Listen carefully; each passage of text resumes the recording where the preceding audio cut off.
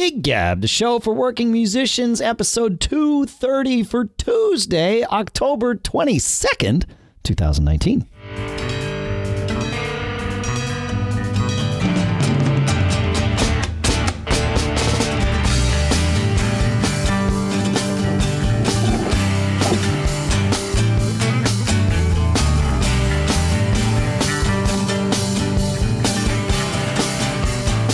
Greetings, folks, and welcome back to Gig Gab, or if it's your first episode, welcome to Gig Gab, the show by, for, and about working musicians.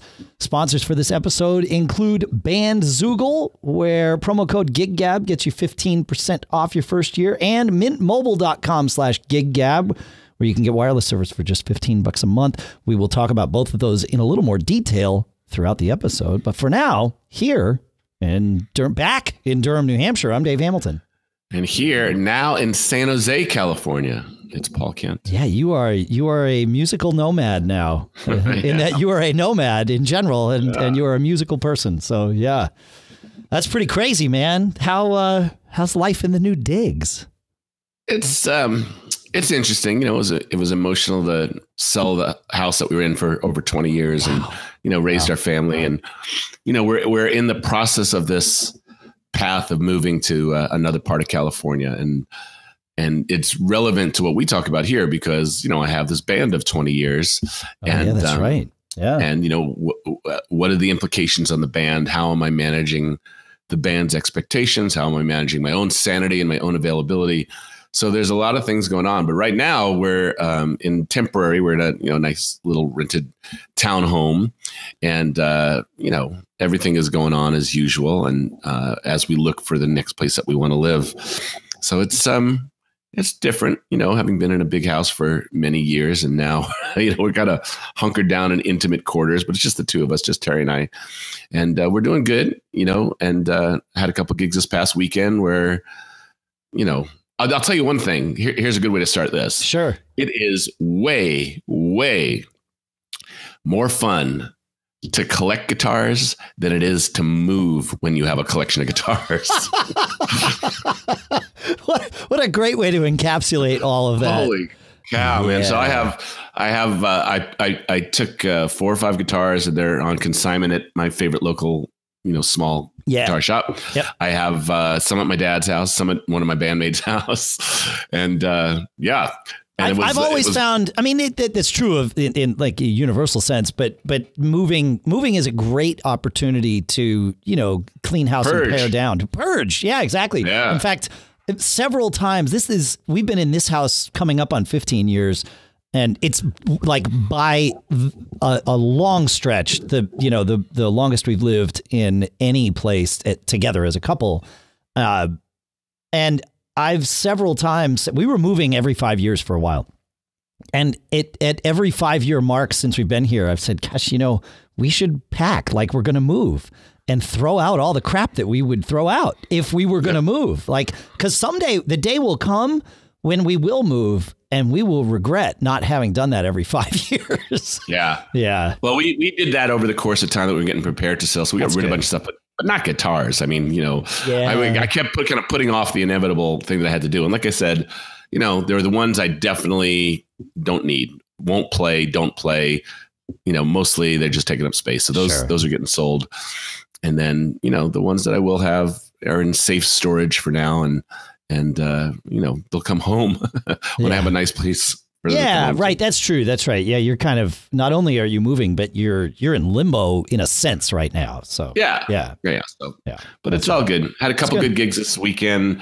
I did House Rockers played one of our ticketed gigs on Saturday night. Went good. We got a good machine down for it. We sold about 250 tickets for this one. So not as many as in past years or past shows. Yeah. But still a good payday. It's a good number. Now, yeah. Now it's a low stress thing. The engine that we built to kind of like do these things is pretty repeatable. Yeah. When we had the Flingfest engine kind of running at full tilt, and we were doing it like once a quarter or whatever, It was just, yeah. I mean, starting any venture or project is stressful but exciting because it's new, right? Then once it became a thing, it was just like, oh yeah, just punch the ticket, and you got to keep evolving it. But yeah, that's good. Yeah, that's good. And the big lesson of all that stuff is that people want to go out and listen to music, but they don't. But there are. Well, let me contextualize this. People still love music, but bars are not always the best place for them to consume music. That's correct. That's really the message of all this. Yeah. And even more with dancing, people like to go out dancing, but going to a bar is not necessarily where all people want to go out dancing. So this is just like a different, let's call it a different channel to deliver our music. Yeah, I like that. Yeah, no, that's a good way to look at it. The different channel. Yeah. So speaking of channels, I want to talk about our first sponsor, because you got to get your music out there, and Bandzoogle can help you really make that easy. They're a website, right? But they are your website, because they have this engine that is built not only for musicians, but by musicians. So they know what you need in order to get everything up and running the way that you want it. They are so smart about the way everything that they announce, and they've been a sponsor for a while. Every time they've got some new feature, it's like, right, they did it the right way. Like when they did their fan subscriptions, it's commission free. You pay them for your website every month, but when your fans subscribe to receive, like monthly rewards or access to your music or whatever to give you that recurring revenue, they're not taking a commission of that, because you're paying them for the service of hosting your website there. They just provide all of these services, and whatever you want, you pick what you want, you pay a different amount or whatever. And it's really, really smart. And they've got, like their crowdfunding feature, which is also commission free, but you can post your calendar there. I mean, everything. You post your music, your calendar, sell your stuff, whatever you want to do. They've got it, because they are musicians too. And they'll also send out emails all the time, not just about the features that you have on the website, but things to help you with just being a musician. Like they're really focused on making you successful or giving you the tools you need to be successful. And some of those are not even part of the website. It's really, really smart. So here's the thing. If you aren't already hosting with Bandzoogle, it's awesome, because you go to bandzoogle.com, you try it out free for 30 days, right?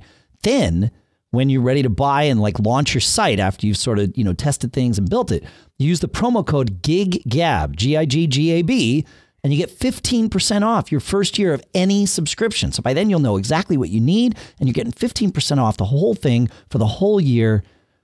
They rock. And our thanks. They do rock. Yeah, you use them. So I do use them. And I would just add to everything that you said, in addition to them not nickel and diming you for every unique feature, and, every feature is really built by musicians for musicians. It's the most compelling reason that any musician listening to this should go, check out the site, is because they get us. They get exactly the types of services we need, and they don't nickel and dime you for everything. They also they have dozens and dozens of these themes. You don't have to be a web designer to really understand this stuff. You go, you browse the different themes, you find one that works for the style of music or the vibe that you're trying to communicate, the brand that you're trying to communicate. You pick one and you just start dragging and dropping mostly. And it's pretty wonderful. So, hats off. I'm a very happy customer and will be for a long time. Sweet. Thanks, Bandzoogle, for being a sponsor. So we got a couple of emails, but first, just wait for this. Wait till you see what happens next. We ended the last episode. In fact, the entirety of the last episode was a really interesting conversation that generated, I think, more feedback than any other single episode conversation that we've had. I might not be right about that, but it sure feels that way. Certainly in recent history. And you want to. I mean, I figure we should put a button on that. So you want to kind of contextualize this, my friend? Absolutely. In a big sense, the conversation was about quote unquote poaching, but what really was about trust and the communication that is prevalent between band members, band leaders and band members, and band leaders and other band leaders. I mean, that was the conversation. And in a nutshell, the analogy that I shared, the story that I shared was, about another band leader coming in, talking to someone in my band about possibly subbing for them. I shared that I felt a little disrespect, that, that there should be a leader to leader courtesy. I also tried to share, but clearly I was not very good at it, sharing that my issue was not with my band mates. I think a lot of the feedback that I've heard would be like, you can't disrespect your bandmates that way. And I thought I was making the point that I didn't even have a conversation with my bandmate about don't take that gig or anything like that, and I was hoping to have shared that it is their decision whether they want to do it. But I think the weight of the conversation went mostly to an analysis of how I was treating my bandmates. And actually, I want to share with you, Dave, that, not only, of course, I respect your opinion, but, you were quite emphatic in your position. I actually called the guy in my band and said, I'd like to revisit this situation with you and how you felt about it. I'd like to learn. Sure. And I'd like to be, transparent about what I was feeling. And it's still weird to me that overwhelmingly, the feedback I'm getting is trust your band members, which that's not hard feedback. That's not a foreign concept to me at all. That's good. However, but the concept that I would have some expectation amongst other band leaders seems to be met with a lot of, disbelief, like raised eyebrows. That dynamic doesn't exist. And I'm still struggling with that, to be honest, because again, I would give that to another band leader, and I have given that to other band leaders. Let me help you with that. Maybe, because this, I think, is the crux of where all that feedback came from. Because though you and I ended that episode sounding like we might have been disagreeing with each other, we're actually far more in alignment on this than anything else. Like having a band member that's, not reliable or not committed at the same level as everyone else, that sucks. It doesn't matter whether you are involved in the leadership structure of the band or you're just relying on the band for your gigs or, somewhere in between.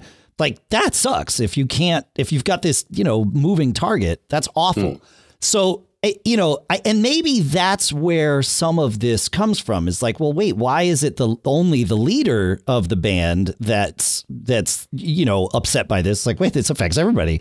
So I think maybe that's one part of it. But the other part is not every band is organized with a single leader, right? And so how could anyone know how a band is organized? Like, and I think the example I gave to you is like Uptown Celebration. Anybody listening to this show, if you've paid close enough attention, you could easily figure out that Gary, our guitar player, is the leader of the band. No question. Everyone in the band knows that. Anyone watching the band on stage would have a really hard time figuring that out because he doesn't run the show on stage. He's not the front man. I mean, he kind of runs the show on stage, but he does it via either me or sometimes our lead singer, Marty, as that proxy. But those communications are very, very subtle. Yeah, you folks could all probably pick up on it. If you watched a full gig, you'd be like, oh, that guy's calling the shots. Look at that. But to people in the crowd, he's just, the quiet guitar player is really what he is. So, but, and then compare that to Fling, where there is no one leader of Fling. I mean, if there's ever a major problem, which rarely there is, but, Russ will be the one that sort of steps in and fixes everything. But that's just sort of who he is. Mike books the gigs.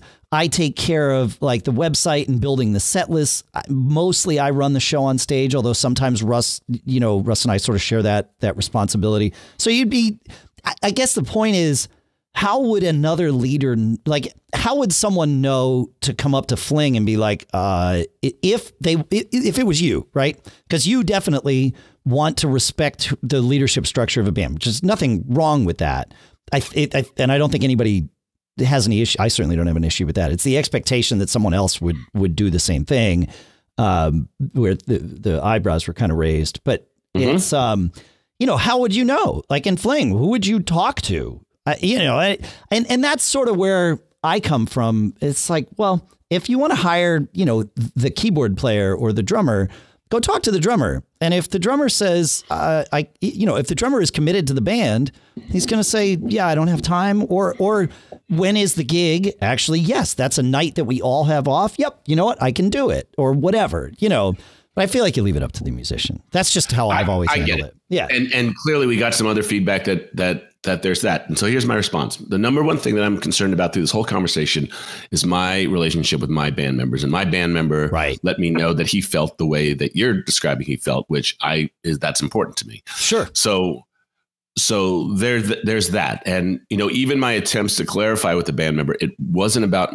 me questioning your judgment or your commitment. Literally, it was just, I think band leaders should have a certain amount of professional courtesy. Now, it was regards to how would I know? Well, I kind of think it's my business to know. I know what other bands are out there. And if I didn't know, I would certainly ask the question. Right.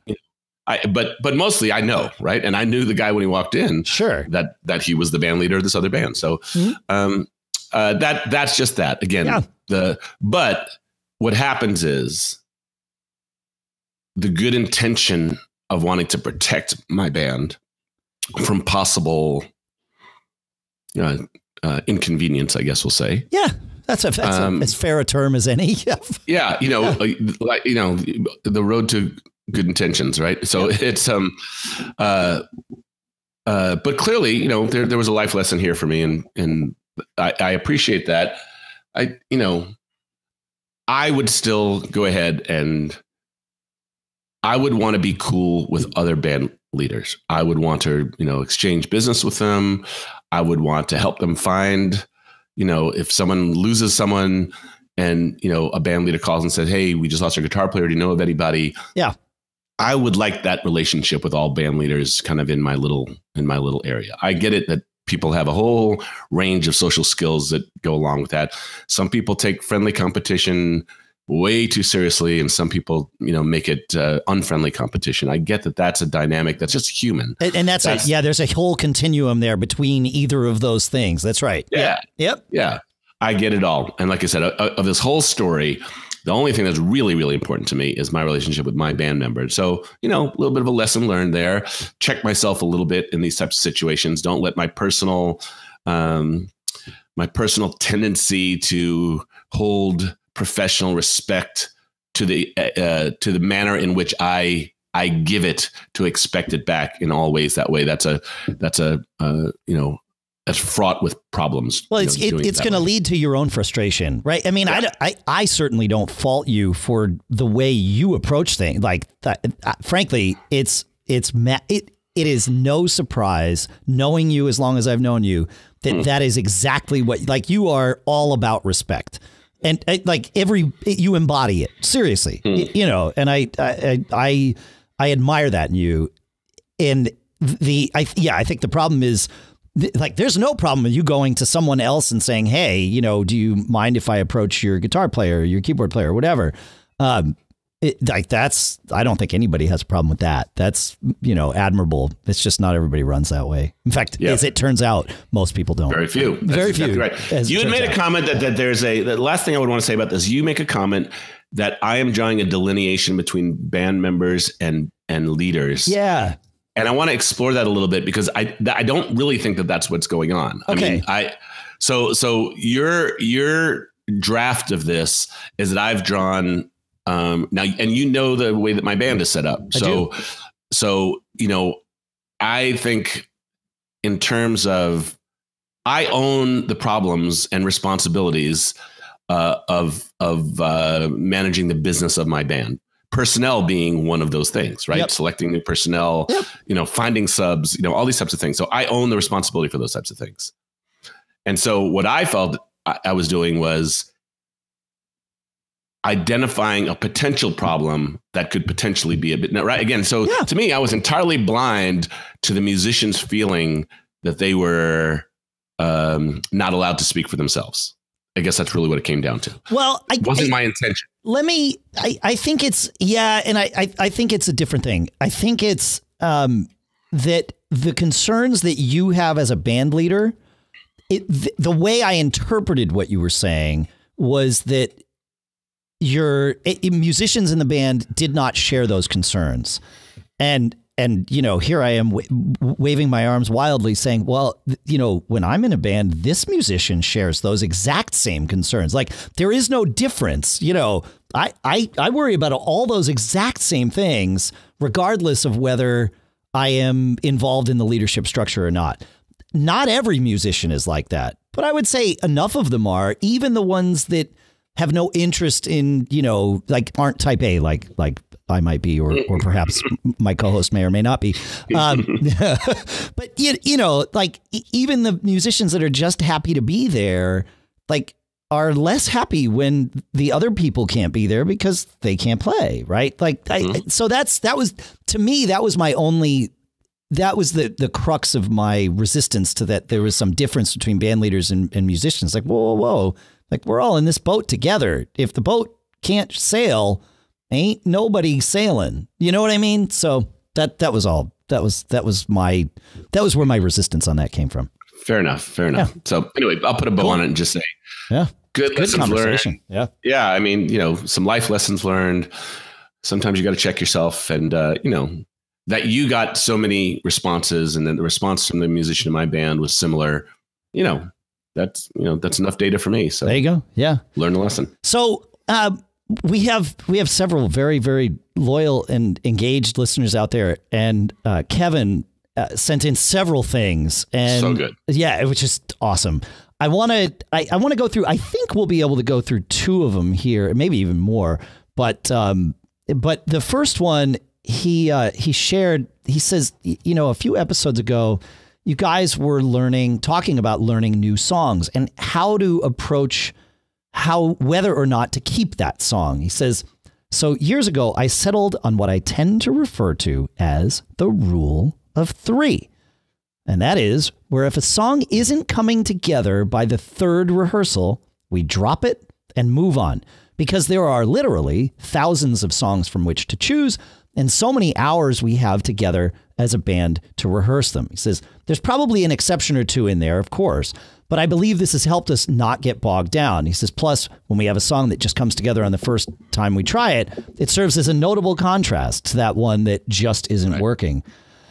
Yeah, this is, this is one of those things when I read it, it was like, gosh, I wish I could rewind like 30 years and just show up at the first rehearsal with like my first band or whatever it was and offer this rule in, or this suggestion in for everyone to adopt before anyone is emotionally committed to anything. You know what I mean? Yeah. Well, the problem with the rule of three, which is a great rule, and I actually think it's great advice. Yeah. The problem is that if you've made good progress by the third rehearsal, but you're not there yet, right? So there is the concept of high risk, high reward, right? Sometimes I know we have maybe half a dozen songs that I would call big production songs. There's horn charts or, original horn charts. There's 4/3/4 harmonies. I mean, there's a lot of things going on in these songs, and sometimes they go out to medleys of other things, and there's stuff going on. And they take longer than 3 rehearsals. Yep. But I feel like you could take this concept of the rule of three. And of course, what I'm about to say couldn't possibly happen from day one with any band. But as you learn your band, you can adapt a policy like this to what works for you. So, like with Fling, we will play through, like stumble through is what I call it, stealing a term from the theater world. We will stumble through playing a song for the first time together, and we may have only all just heard it. Like one person comes in, hopefully knowing it cold, but the rest of the people might not have even heard it that day. So we play it, on speakers in the studio here, and then we try and run it. And we don't expect perfection, but we are looking for those little okay, how did we lock in on this? Does it fit with what we do well together? And it's like, okay, if there's enough of that, then let's plan next rehearsal. Let's all, be intentional about coming here with this. And then we move forward, and we do find it is generally a 3 rehearsal thing. If it's not coming together by the third rehearsal, usually we'll punt on it. But there have been some that where it's, necessary to take it further. And that it is just like you said, you're like, well, you're at the third rehearsal. You can see the end of the tunnel. You're not there yet. And I feel like, you learn what works for your band, and then And then just that's actually the most important thing. Yeah. So here's the side flank to the rule of three. I have a couple of guys in my band that I would say literally crave complexity. They need, they need a couple songs that are challenges. Right. And I'm waving my hand here. I know that. I am that guy. Yeah, I know that. And so, but I also appreciate like a simple tune that just drives, right? Like, I mean, I like both sides of it, but I definitely understand the desire to challenge myself with complexity for sure. So we're going through this with the House Rockers right now. So we're starting to think about new music for next year. And, I don't know if I'll be able to be available for weekly rehearsals now. Yeah. So I'm trying to figure out how do we best use our time and what have we learned over the past? And so good discussion in the band about how to suggest songs and, we can cover that another time, but I'll give you two analogies, two examples. One, Eddie Money passed away this summer and in September, and we wanted to do a tribute to him. And so, I asked everybody, do you know 2 Tickets to Paradise? Everybody nodded their head, no rehearsal, showed up, nailed it absolutely perfectly. Great, great experience. That's great. There are probably many, many more classic rock songs that you could do that with. Tell everybody, just come ready on this and it'll be done. Not a hard form, not a lot of harmonies to polish up. No, and a good chance that everybody in your band is not listening to these songs for the first time when they're listening to learn them for the band. Right. Yes. Yep. So we have that. And then we have other songs. So I think I told you, we tried to do Rare Earth, I Just Want to Celebrate. Yeah. Which sure seems like a simple song when you listen to it. It's too simple. Crap. Oh my God. No, but it's not simple. I mean, the form has a couple little weirdnesses to it. Yep. It's very sparse in places. And if your band is used to filling up the space, it's a terrible song for you. It's vocally intensive. It's, it was a lot. And again, that was when I brought in, we're 3, 4, 5 rehearsals into trying to, find the right way to it. It wasn't going to happen. So I finally punted it, and I felt terrible because I used up the guy's time. Not full 3-hour rehearsals only on this one song, but a lot of time and effort was put into it. And, that's the other thing. If you're the guy who brought in the song that is going to be subject to the rule of 3, if if it doesn't get past the rule of 3, you've wasted everybody's time. You might be a little bit more humble in, choosing the songs that you're going to put out there. They're going to take that long. Well, that's where you need to have, I mean, for a lot of reasons, you need to have trust in your band. But this is one of those times where, people have heard, like Russ and I were involved in a business venture a few years ago. And this was after we had been in a band together for 10 years, right? And we were designing a website. We were at a designer's office talking through things. And we were being very efficient communicating with each other. But this other guy who we also happened to know, who was this designer whose company we had hired, he said to us, he's like, you guys are ruthless to each other. And it was like, oh, right. We kind of looked at each other like, you're okay, right? It was like, yeah. We didn't even realize how efficient we were being with our conversation, but direct. It was direct. It was not polite. It was just like, I think that doesn't work because of this. I was like, right. Okay. And we just move on. And we both realized, we sort of talked about it briefly there. And then in the car ride or whatever back, it was like, we're okay, right? Like he didn't identify some problem we have here. It was like, no, we've done this so many times. And we're in those scenarios where, like you said, you only have a few hours together a week, sometimes even a few hours a month together, however, your schedules work. And you need to learn how to be respectful, but also trust your fellow bandmates, that if you're the one, like you said, if you bring it in, it's hard. It's not impossible, but it's difficult to sort of detach yourself from the emotional commitment to, I really want this song to work, and look at it objectively, like this is the wrong band for this song to work in. It's not that it's a bad song. You're certainly not a bad person. This is a bad fit. That's all, and you move on. And sometimes you need somebody else in the band to be like, yeah, no. There was something, now that it didn't even dawn on me, but now that we're talking about it, at the last Fling rehearsal, Russ had this original that he had brought in, and we've been working on for a few rehearsals. And for whatever reason, I was, we're still like experimenting with it. So coming up with different grooves and different feels. And I came up with something that I was doing on the drums, and it was pretty busy. And, we finished the song and Russ is like, yeah, that's pretty cool what you're doing there, but you can't do that for this song. It was like, okay, no problem. Just move right on. It was like, I didn't even, there wasn't even that twinge of hurt or whatever. It was like, yeah, okay, cool. That, that's great. Somebody else's ear, you'd sort of trust each other to be the producers in that environment. Absolutely. And obviously if I had thought that this was like, no, you're not hearing what I'm hearing, or whatever, like we would have had the conversation, but as soon as he said it, was like, yeah, okay, fine. No problem. Yep, move on. I think the rule of 3 is a great conversation for a band to have. Bingo. Like, it is literally, let's agree to these ground rules. Let's agree to this construct of that, we have limited amount of time, the risk for reward, we got to take that into account. Yeah. If something's going to take 3 rehearsals, it better deliver a pretty high reward as opposed to the 2 tickets for paradise scenarios where we could do all day. But, I think most bands, certainly most professional bands, want a little bit more than, the types of songs that you can just slap out there. Right. Yeah. So, right. There is that value of the songs that take a little bit more time. Absolutely. Yeah. Some are going to take longer. Yeah. Yes. But the conversation amongst the band, let's agree to this. Let's all buy into this. And, don't be butthurt, but 3 is the goal. So after 2, number 3, better bring us home. That's a good use of our time. It could happen to anybody. I mean, I actually, with the conversation with the House Rockers, I had said, I think we have time this year for 2, maybe 3 songs that take multiple rehearsals. A stretch. We should really, up our game in terms of individual preparation and, come into rehearsal, ready to go. And let's, for us, if we add 10 to 12 songs in a year, that's a pretty average year for us. More than that is a lot. It's a lot. Less than that, I think we've kind of failed and we haven't used our time very well. So, I'm starting to think about, how can we use the time, especially if it's going to be limited time.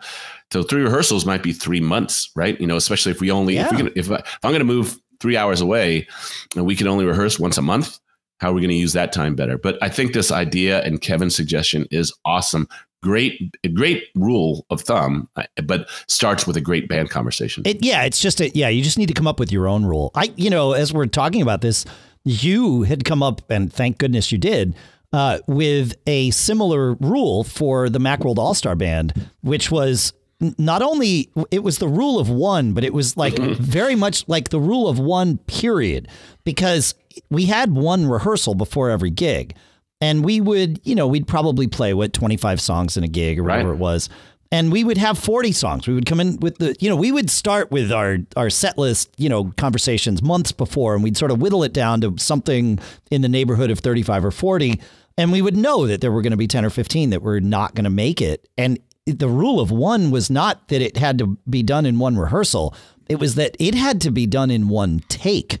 We had only enough time to play all 40 of those songs once. And at the end of each song, whoever was band leader for that year made a little note. And, that was whether or not it was put on the set list. And sometimes there was a conversation about it. Like, is this one going to make the list? Like, oftentimes the response to that was, what do you think? Like, if you have to ask the question, where do you think the borderline is on this? Yeah, because it's just for once. Sure. Yeah, no. And for that particular scenario, that was exactly the right rule to have. Otherwise, we would have never been prepared for a gig, because we would have tried to play us. Oh, we didn't get it quite right. Let's play it again. Oh, no. There were a few songs over the years where we once we started to build up a little catalog and we didn't have to rehearse everything.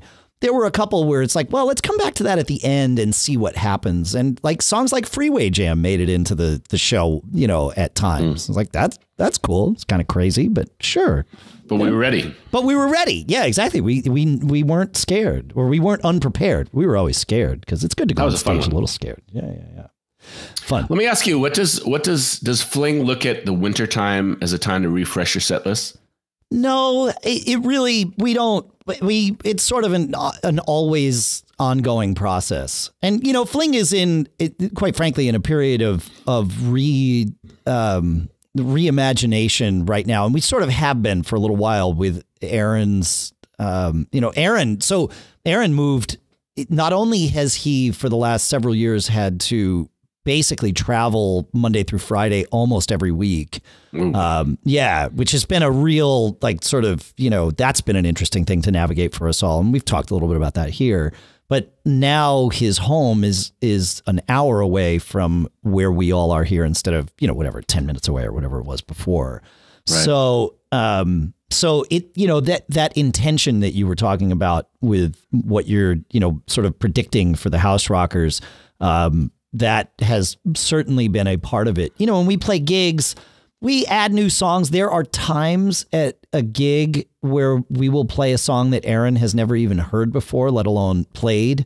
We did one of Mike's originals at that last gig we just played, and Aaron had never heard it before, but I knew, we played together for a long time. I'm like, okay, cool. Yeah. Well, I know by the second chorus, I know what harmony he's going to hit, and I'll just change and I'll go hit the one above him or below him or whatever. And it did. It worked out great. But, that's not optimal. As great as it is to be able to walk on stage and be like, I know how this, we're not even going to talk about it. I know how it's going to go.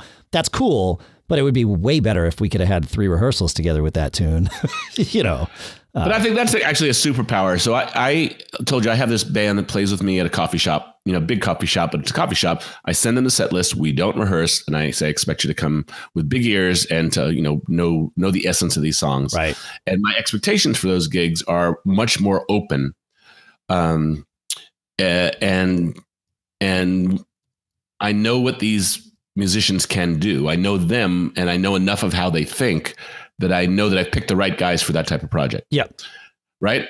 Right. House Rockers are a different thing. That there's places for structure. There's places for open. There's and this is this goes back to our first conversation. This is a little bit of the value of a leader-led band as opposed to a full democracy. Sure. A full democracy has the upside of buy-in, has the upside of everybody's, constantly getting their votes. But in a leader-led band, you can kind of play your hunches a little bit differently and, know where the strengths are. Totally. And again, there's not a right or wrong. There's strengths and weaknesses to each approach. And it's not a binary thing either, right? There's I love the idea of continuums. Like there are middle ground there where you've got, for sure, yeah, exactly. You've got one person or two people in the band that are good at seeing that. And so they lead that part of the process and someone else might lead a different part of it or whatever it is. Yeah. And, you and I are similar in many ways. And in this way in particular, like when we think we know something, it's really hard to get it off of our, when you're right. well, no, I'm just saying when right? That's it. Like I said, I always think I'm right. So, but you're right. Yeah. When you know that and your gut tells you, it's hard, man. That is definitely a character flaw, but it's also like the thing that has propelled me through life too. So. Right. Yeah, but that's what you're saying. It's not binary. There's degrees. I mean, there's sometimes it works for you. Sometimes it doesn't work for you. Sometimes often it's in the middle. Well, but often it's in the middle, right? Yep. Often it's like, this essence of this angle of this problem I can solve. This one I can't. And so that's part of the life lesson stuff. So it is. I have a life lesson for everybody, and that is stop wasting your money on your wireless. As I said at the beginning of the show, Mint Mobile is one of our sponsors here this week. And if you are still using one of the big wireless providers in 2019, have you asked yourself what you're paying for? Because, they've got their expensive retail stores, they've got their inflated prices with hidden fees and other things that are basically, in essence, taking advantage of you because they know you'll pay. Well, Mint Mobile knows all this. And Mint Mobile wants to make your life way easier and less expensive by providing the same premium network coverage that you're used to at a fraction of the cost because everything is online. They save on those expensive retail locations because they don't have them. They don't add in extra fees because they choose not to. And then they pass those savings directly along to you. And because of all that, Mint Mobile makes it super easy to cut your wireless bill down to just $15 a month. And the coverage is stellar. I've been using Mint Mobile all over the country here. It has been fantastic because they run on T-Mobile's network. They control everything, the billing. You are a Mint Mobile customer, but they're leveraging the strength of that nationwide T-Mobile network. Every plan comes with unlimited nationwide talk and text. And with Mint Mobile, you also get to stop paying for unlimited data that you never use. No one uses unlimited. You use a certain amount. So you get to choose between plans with 3, 8, or 12 gigs of 4G LTE data a month. You can bring your own phone to Mint Mobile, keep your same phone number, of course, all your existing contacts and everything. That obviously comes along. But what you get to get rid of is your old wireless bill. Then you can start saving with Mint Mobile. So here's how we do this. To get your new wireless plan for just $15 a month and get the plan shipped to your door for free, go to mintmobile.com/giggab. That's mintmobile.com/giggab. The link is always in the show notes if you forget. So you can cut your wireless bill down to $15 a month at mintmobile.com/giggab. And our thanks to Mint Mobile for sponsoring this episode. Thanks, Mint Mobile. Kevin sent in another email that I felt like I normally don't like to do 2 from the same person in an episode, and I almost like assign this to somebody else, but I don't like to be dishonest, at least not to you folks. But Kevin has run into a problem recently with his in-ear monitors and wireless in general. And I wanted to kind of share this, and maybe we have a little conversation about it, but maybe it's just advice from Kevin.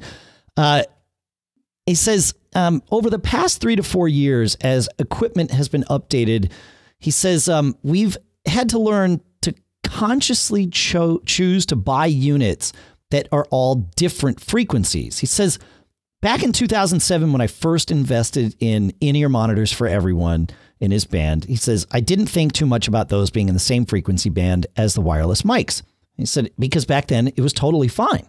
Fast forward several years, and especially as other bands have gotten more into using IEMs, where there were a few festivals he had where he says a ton of interference cropped up. And he says in one particularly eye-opening experience at the largest festival in the area, we could not get an open channel for the wireless mics, which turned into a mad scramble for some SM58s with extra long XLR cables. And he says, of course, all this happening in the typical 30-minute changeover that we routinely lament here. He says it was all very embarrassing. He says, so when I updated our IEM systems from PSM 700s, these are the Shure systems, to PSM 900s, he says, I intentionally bought units that were a slightly lower frequency band than our Beta 87 SLX 24 systems were. And he says both are in the 500 megahertz band, but they do not overlap. He says, and then the guitar and the bass use the Line 6 wireless system, which is in the 2.4 gigahertz band, which is kind of where sort of older Wi-Fi and those sorts of things also live. So just be aware of that too. Bluetooth is also in 2.4 gigahertz. He says it was 2 years before I had to scan a body pack for a clean channel, but twice this summer, he says, I've had to do that. And he says, I did have both the old and new IEM systems at the same time in case anybody would need to hot swap in a pinch. Plus, he says, I only need to have one spare body pack for guitars on hand for emergencies. He says, I realize this is all easier to do if everything is bought new at the same time and or one person makes the investment. He says, both of which were the case for me. But if a group is making the investment collectively, whether individually or, separately, whatever, he says, this is definitely something I'd encourage people to consider. Yeah, like, you really got to think about this stuff. I mean, his scenario with, other bands at a festival, that's sort of the insult to the injury that you can't control. But you certainly can and need to control what's going on in your own band. I've run into this on gigs, especially like pickup gigs or those kind of things where multiple people are coming together and everybody's sort of bringing their own gear. And you might have, 2 people that have never played together before.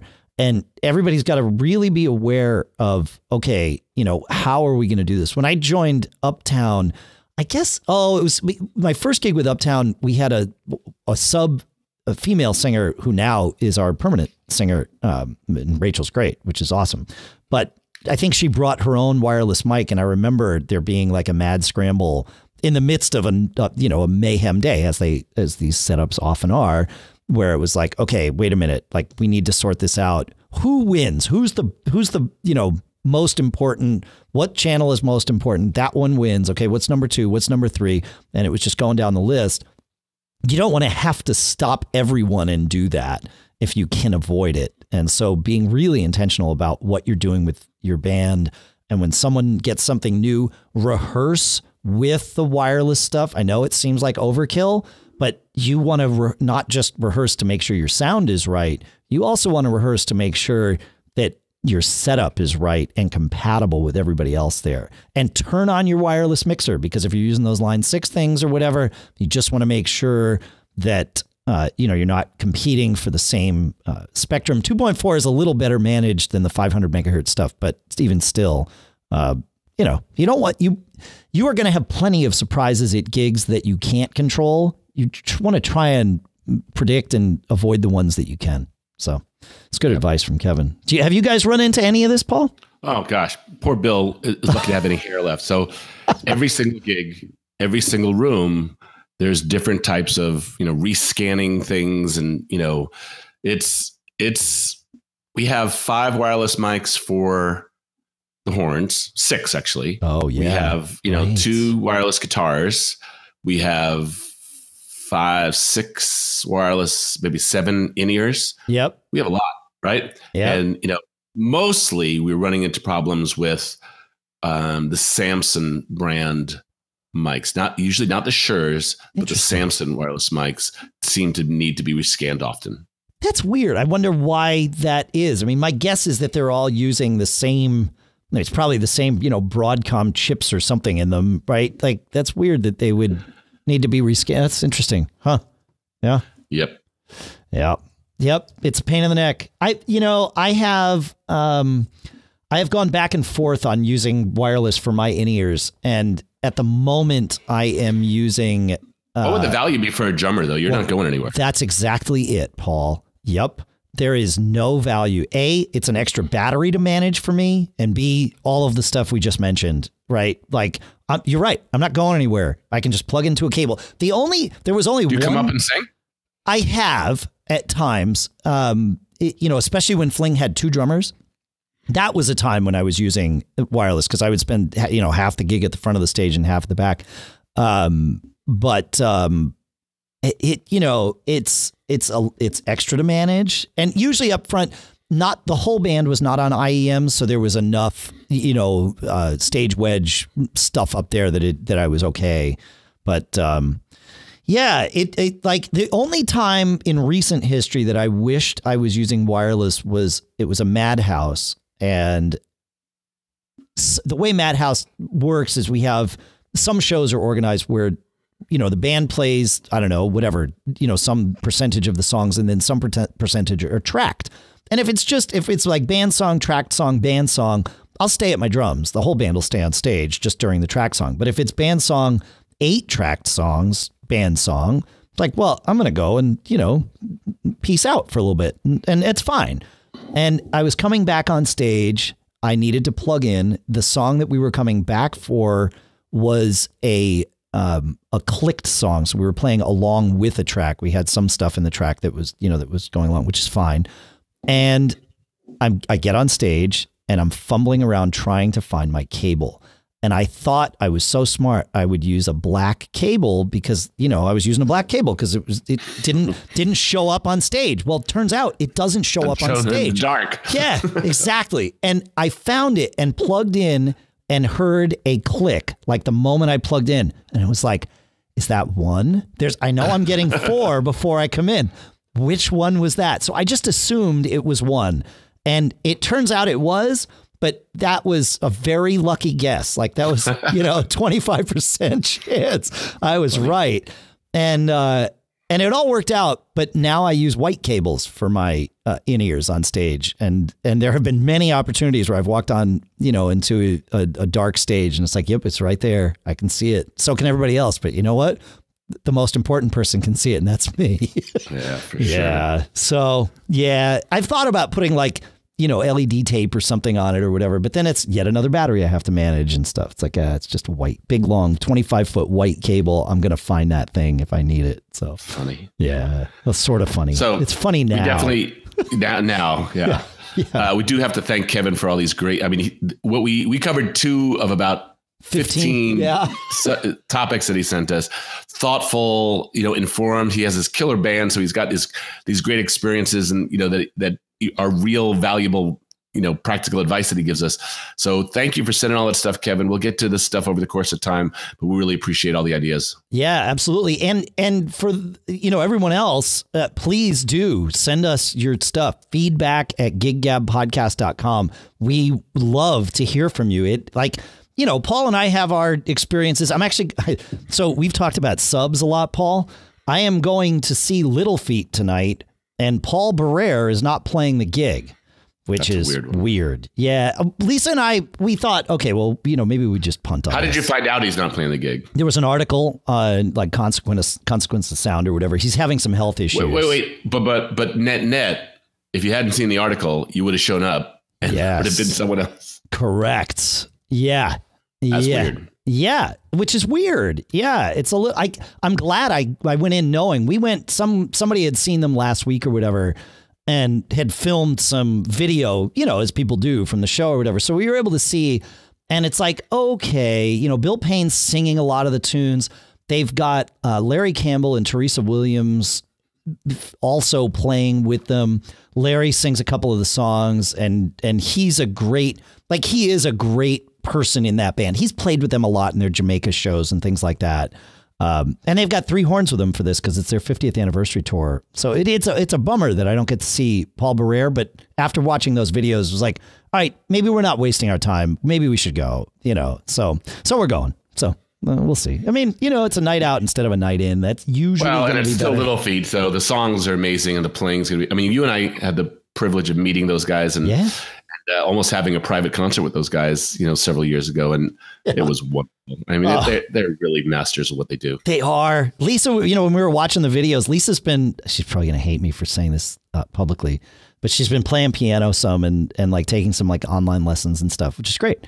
And she was watching, Bill Payne started some tune or whatever. And she's like, look at how fluid his hands are on that instrument. It's like, well, that dude's a master. She's like, but how does he even play? I'm like, yeah, well, a lot of people ask that question, and some of them have been playing piano for, more years than we've been alive. So, yeah. The thing about Little Feat to me is just the fusion of those groove styles, a lot of the, the second line stuff, and it's just, and it becomes pop music, not that strictly cultural music.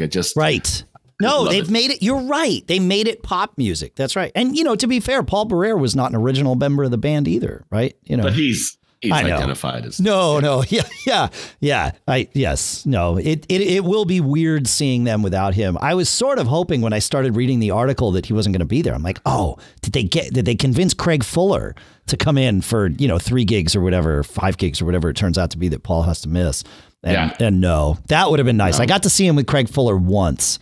I don't know. It's probably 25 years ago or something, when he was with them, and he was great. But that was before they figured out that they didn't need someone to replace Lowell George, that they could do it with Barrere and the other guys. And I've always kind of liked them as that unit, the one that we saw where it's just them. So.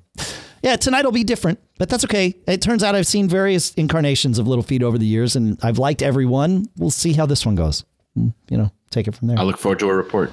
I will have lots of reports. I think I'm seeing Preservation Hall on Saturday, and then I've got an Uptown gig and something else. It's going to be a busy weekend, man. So, yeah. Good. Yep, which is good. It is. Music. It is. It's all music. Yeah, for sure. So, all right, folks, that's it. Remember, visit our sponsors. They're in the show notes at giggabpodcast.com, but Bandzoogle with promo code giggab and mintmobile.com/giggab. And send us an email, feedback at giggabpodcast.com. We want to hear from you. In the meantime, what do we have to say, Mr. Kent? You got to always be performing.